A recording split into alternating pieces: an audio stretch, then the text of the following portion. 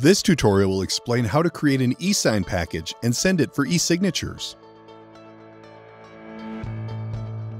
The first thing you need to do is navigate to Transactions under Overview and select a transaction by clicking on it. Then select any one of the tabs under Checklists or the Documents or Unsorted tabs under Assets. Select a task and click eSign on the right side panel. In the dialog box that appears, select people who should sign the document by clicking the Add Signer link for each additional signer. When done, click Next. Once the document opens up, you can add or remove documents to or from the eSign package, or adjust the signers by clicking Settings and selecting the appropriate option. If you want to add or remove documents, select Forms and Documents. In the dialog box that appears, click Add More Forms or Upload. If you need to add documents that have already been uploaded to the transaction, select the Transaction tab. You can preview documents by clicking on them.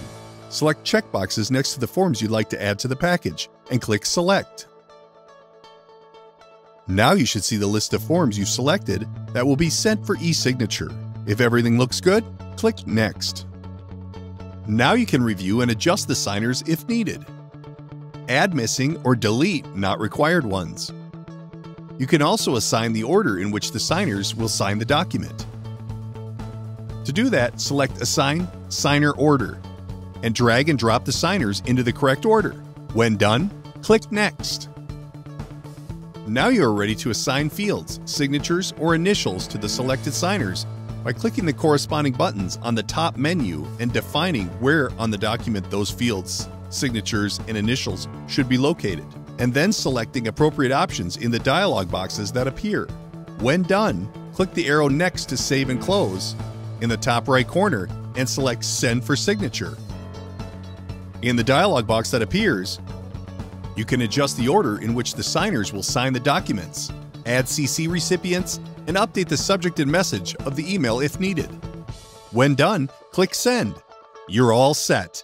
The documents have been emailed to the signers for e-signatures. Thanks for watching. Have a great day.